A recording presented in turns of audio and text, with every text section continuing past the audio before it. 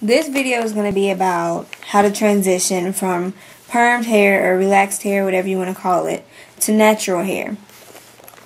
The first step you are going to want to do is, let your hair grow. That's obviously the first step. Let your hair grow out.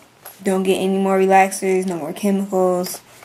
And I would include dyeing your hair into chemicals. Eventually down the line you can dye it, but not when you're just starting out.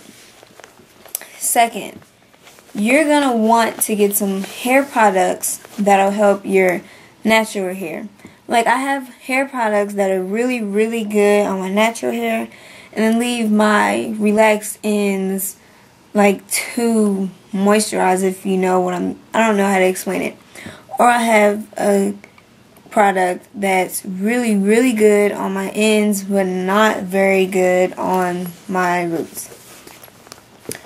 Third of all, you need to make sure you know what it is that was damaging your hair before and stop doing it.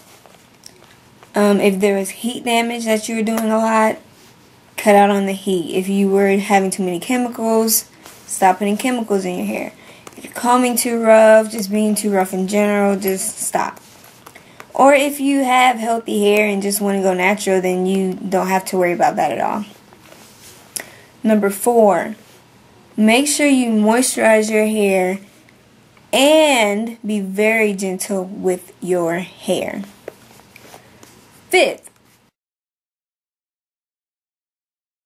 you're going to want to trim your ends a lot, depending on how you want to go.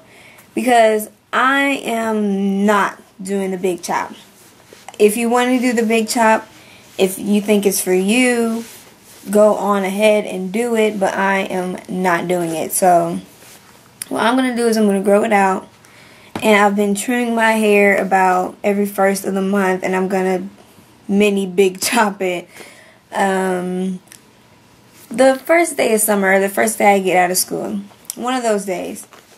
So yeah, those are the tips that I would give for transitioning, and I think I did pretty good. I tried my best to make this video short, so thank you for watching.